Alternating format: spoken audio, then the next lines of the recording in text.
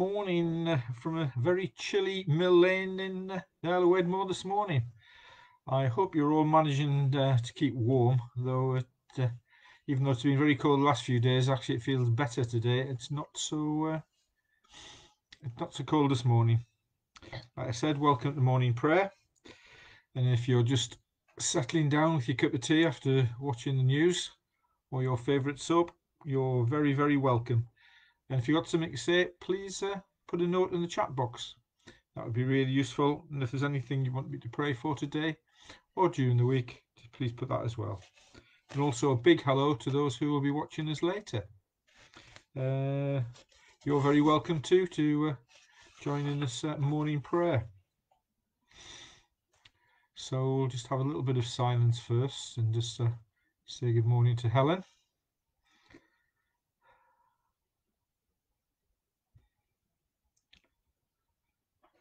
So we'll just light the candle.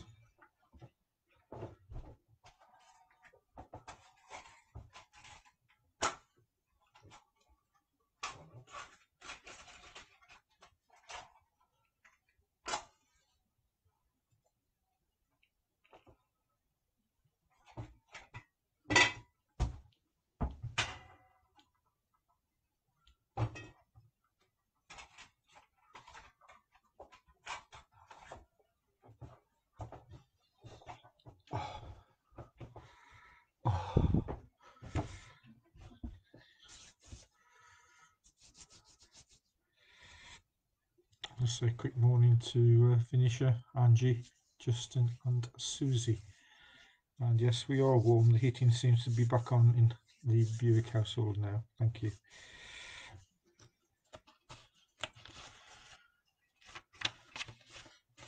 So let's pray. O Lord, open our lips, and our mouth shall proclaim your praise. You laid the foundation of the earth. All and the heavens are the work of your hands. Blessed are you, sovereign Lord God, creator of heaven and earth. To you be praise and glory forever. As your living word, eternal in heaven, assume the frailty of our mortal flesh. May the light of your love be born in us, to fill our hearts with joy as we sing. Blessed be God, Father, Son, and Holy Spirit. Blessed be God forever.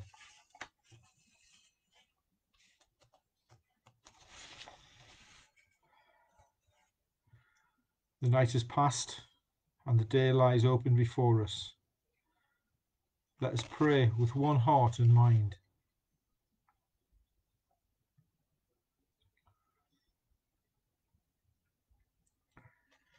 As we rejoice in this gift of this new day, so may the light of your presence, O God, set our hearts on fire with love for you, now and forever. Amen.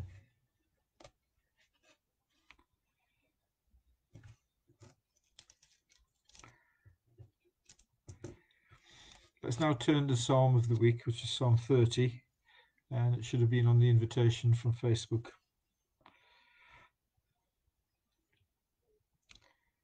And we'll be starting at the beginning and reading through to the end. A song for the dedication of the Temple of David. I will exalt you, Lord, for you lift me out of the depths and did not let my enemies gloat over me. Lord, my God, I called to you for help, and you healed me. You, Lord, brought me from the realm of the dead. You spared me from going down to the pit. Sing the praises of the Lord, you, his faithful people, praise his holy name. For his anger lasts only a moment, but his favours last a lifetime. Weeping may stay for the night, but rejoicing comes in the morning.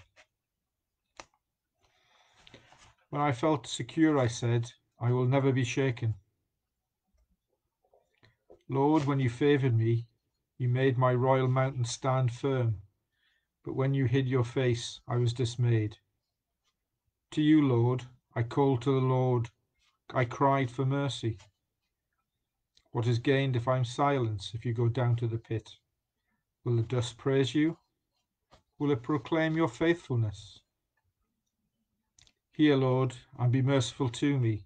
Lord, be my help.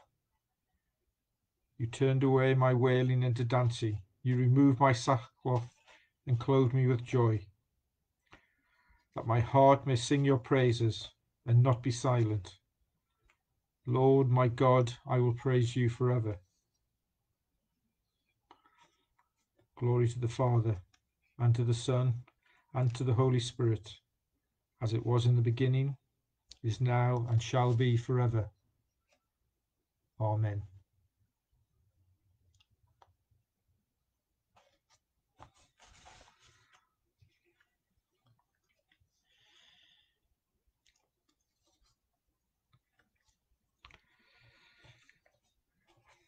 Our reading comes from John chapter 11, verses 11 to 18.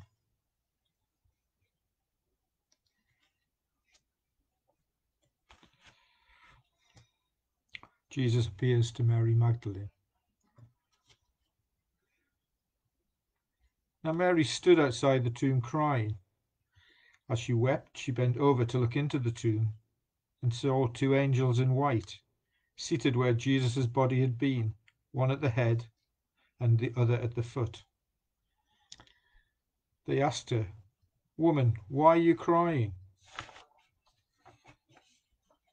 "They've taken my Lord away," she said, "and I don't know where they have put him." At this she turned round and saw Jesus standing there, but she did not realize that it was Jesus. He asked her, "Woman, why are you crying? Who is it you are looking for?" Thinking he was the gardener, she said, "Sir, if you have carried him away, tell me where you have put him, and I will get him." Jesus said to her, "Mary." She turned towards him and cried out in Aramaic, "Rabboni," which means teacher. Jesus said, "Do not hold on to me, for I have not yet ascended to the Father.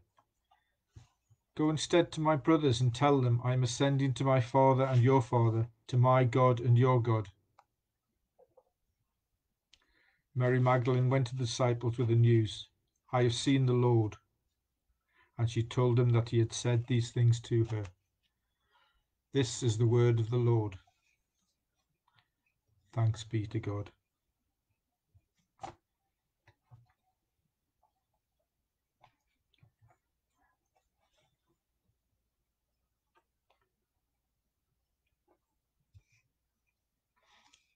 As we start our prayers, let us keep silent for a moment and offer our prayers to God for ourselves and for our families,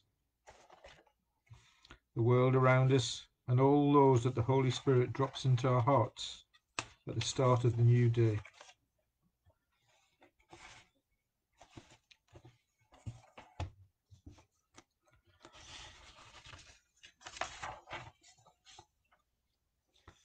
So, Lord, in your mercy, hear our prayers. And we think about justice in the world. Eternal Father, you create us in your own image and likeness, but sin has warped the minds of men, and throughout the world there is much injustice and much carelessness of the rights of other people and personal responsibility. Lord, when you are excluded from the hearts and consciences of men, the inevitable result is that people suffer. And Lord, there is much injustice and corruption taking place in our world today, not only in the lives of individuals, but also in the corridors of power and the council rooms of many nations.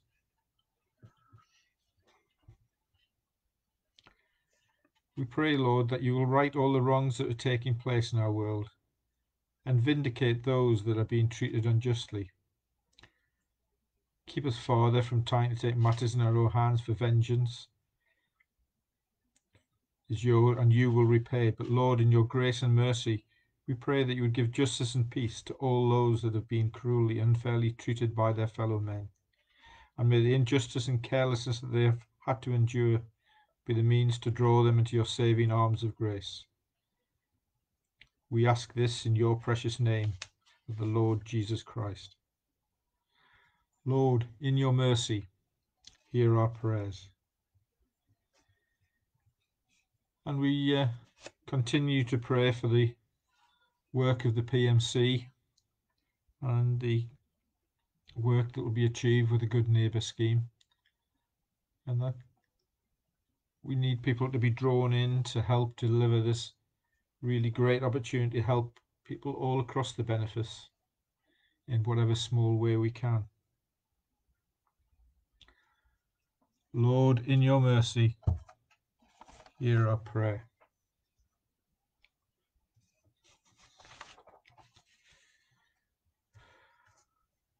And we think of the local health and the sick, not just in the benefice, but across all of Somerset. Creator God, who knits each person together in their mother's womb, it is you who reveal knowledge to scientists and doctors. We thank you for the heritage of medical breakthrough, for the expertise and welfare we enjoy in our nation, freely available to us because of your revelation and the faithfulness of previous generations. Especially at this time, the continuing work on the vaccinations, which will hopefully let our lives get back to some sort of normality this year. And renew the thanksgiving in our hearts for what we've received because of others' work and sacrifice. Healer of nations, you provide insight to us all who seek you and defend those in need. We thank you for the gift of health services in our nation, freely available to everyone, no matter what background, income level or need, and especially the doctors and nurses and health workers across the Cheddar Valley and across the other wide area of Somerset, that they may be sustained by your love. And give wisdom to our government, health professionals and advisors as they seek the right reforms, as they look to reform the NHS once again. And bless our health service to thrive, to prosper and to heal. Bless our doctors and nurses to care, to excel and to bring healing. Bless our nation to understand and thank and honour those who seek to bring us health, for everything that is good comes from you.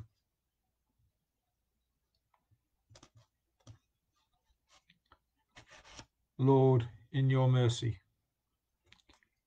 hear our prayer.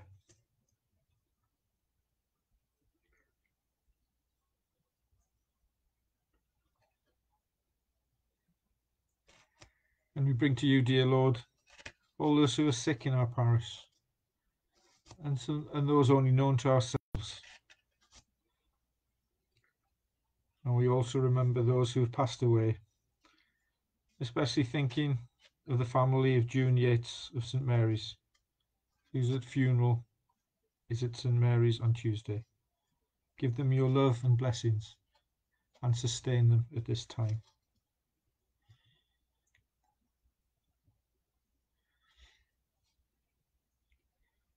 And remember in our prayers this morning all those in the benefice, but especially those of Allerton Church this morning. So we think of Helen, Paddy and family, for Lindsay and family, Ian, Sarah, Freddie and Izzy, for Philip, for Ted and Jean, for Gina, Brian, James, Jess and Joe, for Annabelle, Andrew, Xavier, Caleb, for John and Tracy,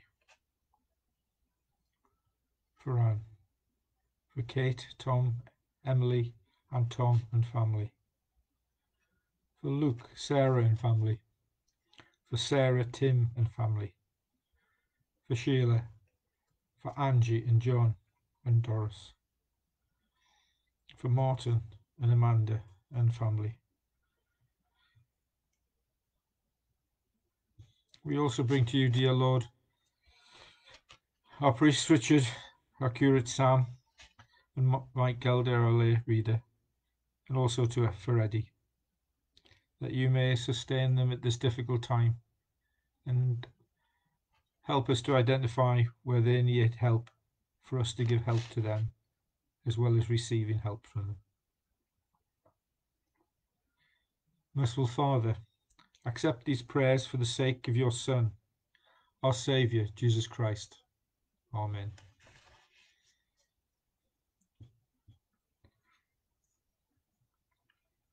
And the collect of the day. Almighty God, you've created the heavens and the earth and made us in your own image. Teach us to discern your hand in all your works and your likeness in all your children. Through Jesus Christ, your Son, our Lord, who with you and the Holy Spirit reigns supreme over all things, now and forever. Amen.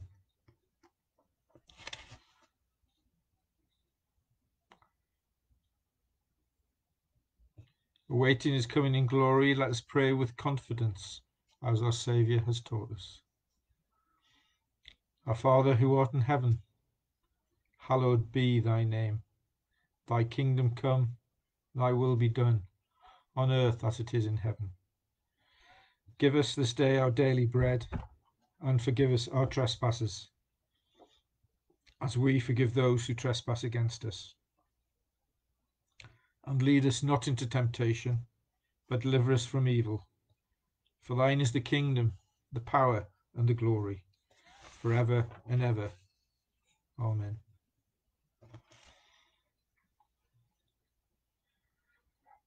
May God, who has called us out of darkness into his marvellous light, bless us and fill us with peace. Amen. Let us bless the Lord. Thanks be to God. I'll just blow the candle out.